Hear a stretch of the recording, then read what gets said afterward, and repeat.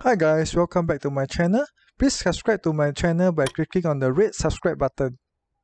Hi guys, welcome back to my channel. So in last week video, I shared how I 3D printed a frame with a circular cutout so that we can produce a negative that is circular in shape.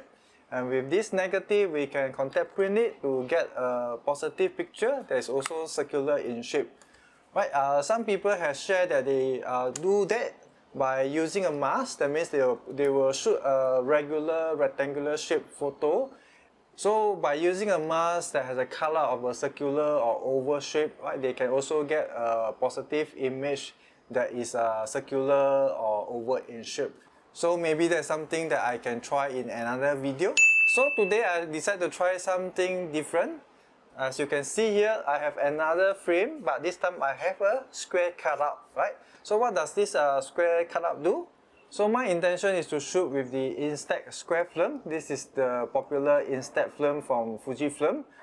This is the square series rather than the mini or the wide series. And I will put it this way. In case you don't know, for Fujifilm, we actually expose it on this side, the black side, right? And once processed, the picture will appear on the other side.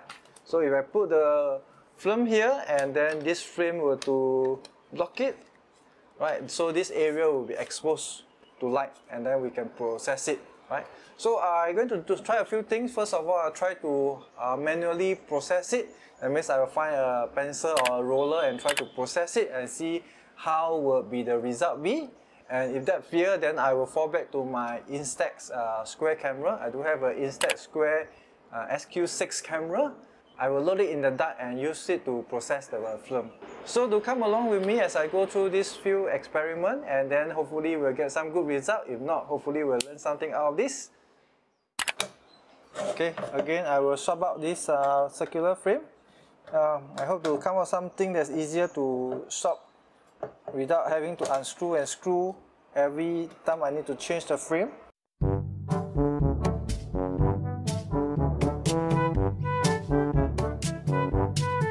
So we have somebody familiar here, Pikachu, and I've used this soft toy before.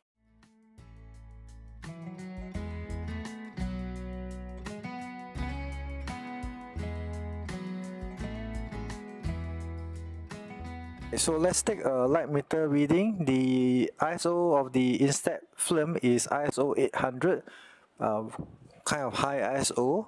So at 1/60, the light meter is giving me a reading of f16.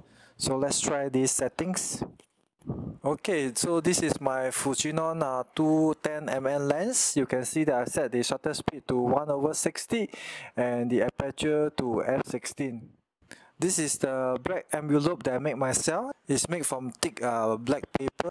So what I'll do is I will take out the film from the Instax film cartridge in total darkness and then put one sheet into this black envelope.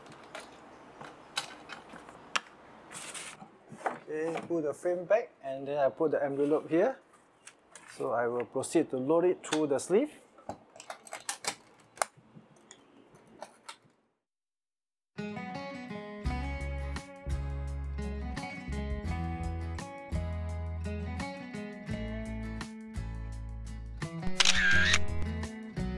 So this is my first sheet.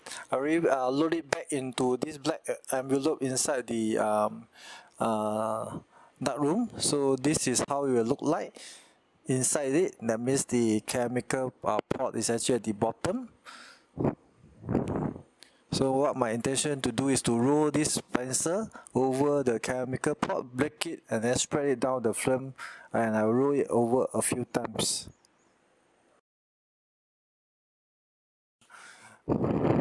So I can feel that this is where the film is as I feel it through the black envelope. So let's start the rolling now.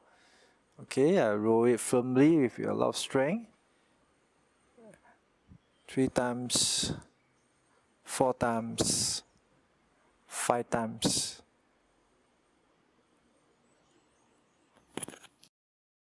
This is the first time I'm doing this manual processing, so I'm not so sure how well it will work. But I roll it across like 5 times. Let's open up and see. the result.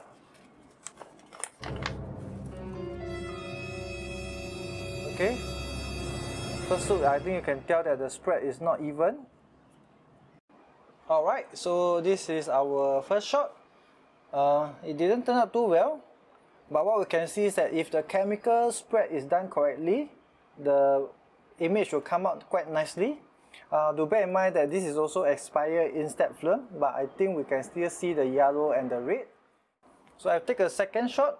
I'm going to try another way, but the lesson learned from shot 1 is that the chemical spread is not done nicely. Even I have rolled the pencil over quite a few times. So what I've done now is that I have loaded it this way instead, and so that I have more space to push the chemical down. I also make sure that I have to push it very hard with a lot of force so that the chemical will get spread much better. Okay, so I'm ready to do the second exposure processing. So let's go. Right, so the film is here to here, as I can feel it. So the pot is here. So I'm going to roll my pencil down with a lot of force and evenly. So let's go.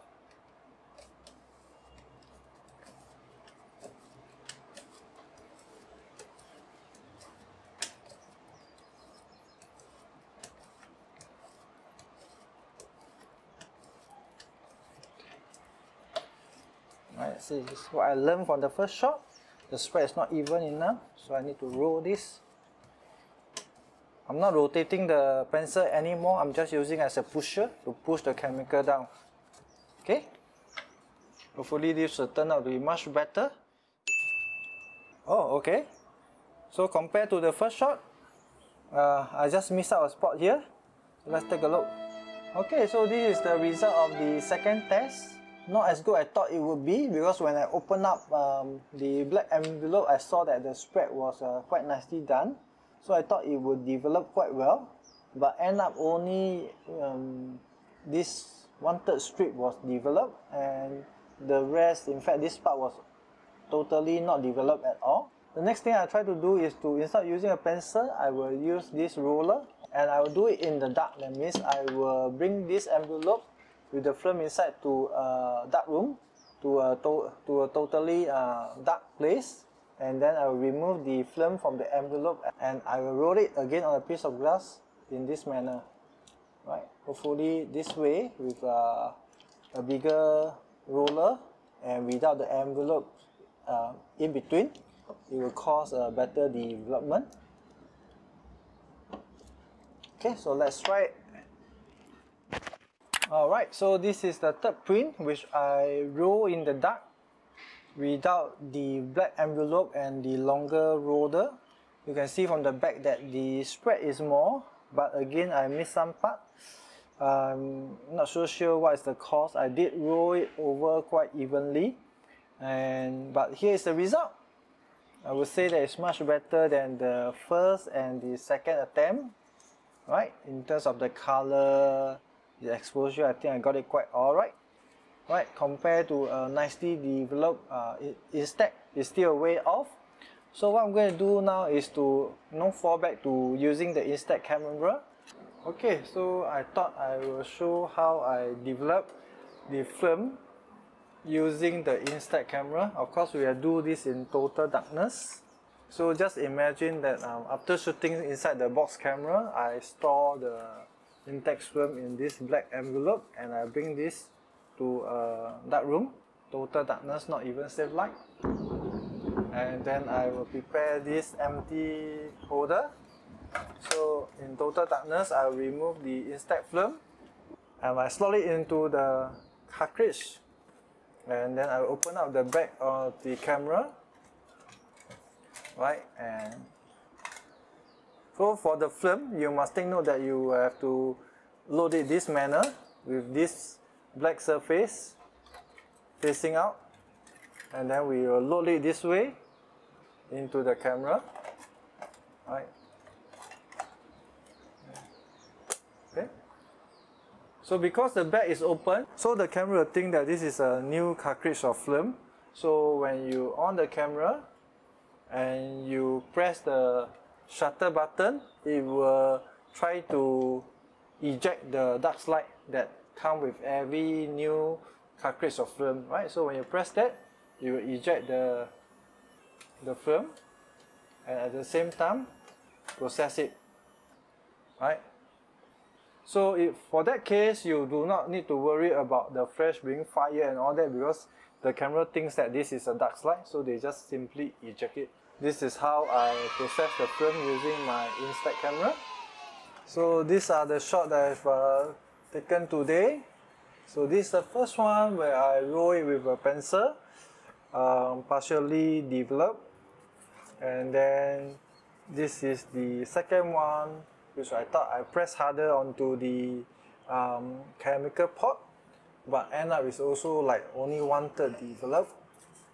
And the third one, I developed this using a roller without the black envelope in the total darkness place, and then it was like 3/4 developed.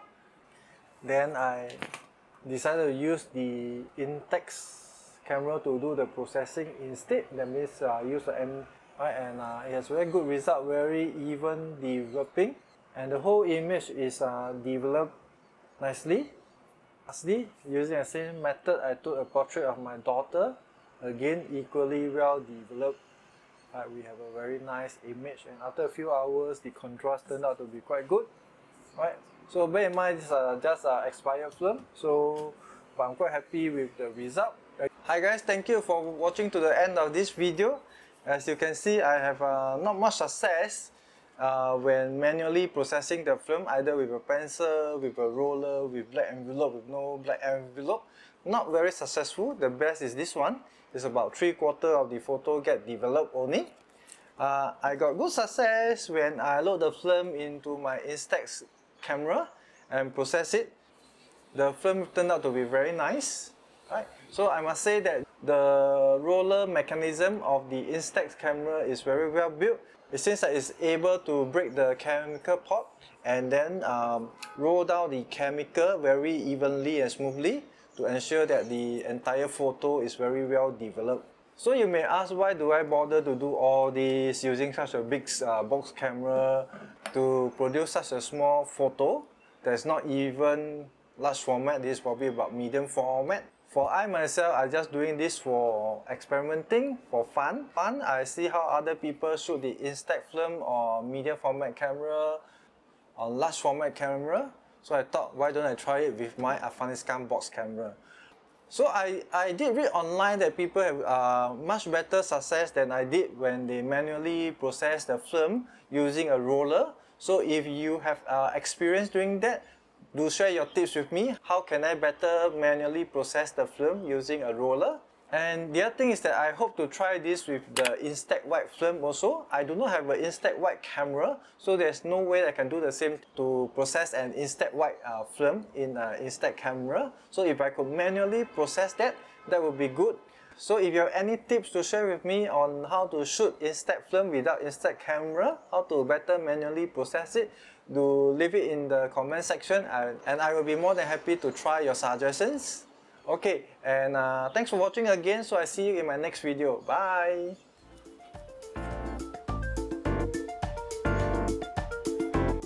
Hi guys, we have come to the end of this video. Please like it, share it, and finally do subscribe to my channel, and I see you at my next video. Take care. Bye!